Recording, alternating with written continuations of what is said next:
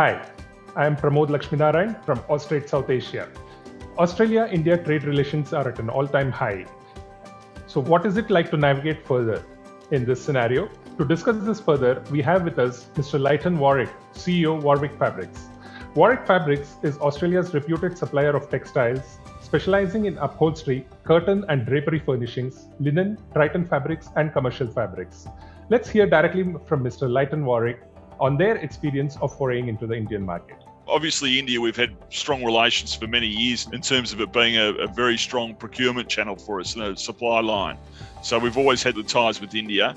But more recently, we've worked more into the sales side. So we're selling a fair amount of fabric now in India, both directly into customers and through our own business there, Warwick Fabrics India. The way I look at it is I'd be saying to them, look, you really need to have the right partners in place. And we've been fortunate enough to have a sales agent is now a director of our business and who's pivotal in the running of our business there. He's been with us for close to 15 years and obviously in the operation of the new entity for the last 5 years.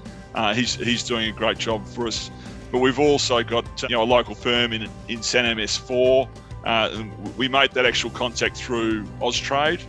So we were fortunate enough to have that, and they've been excellent in terms of setting up all the required statutory needs in terms of the entity and ongoing tax and administrative work. They've just been fantastic, and as I say again, that was through Austrade, so it was a great recommendation.